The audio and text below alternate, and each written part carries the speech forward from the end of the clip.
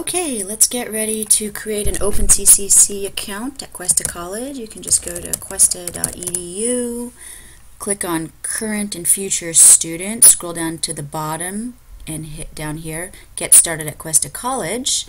We'll scroll down to the bottom of this page and we're going to hit Apply Now. The first thing you need to do before you can even apply is create an OpenCCC account. So we're going to create an account. Do this, you have to have some sort of email. You probably do. Begin creating my account.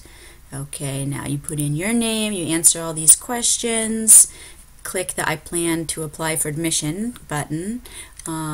You'll need your social security number, put that in a couple times, check the box if you do not have one.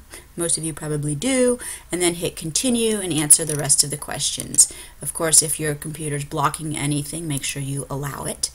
Allow now. Okay, and so then you create your OpenCCC account. That's step 1.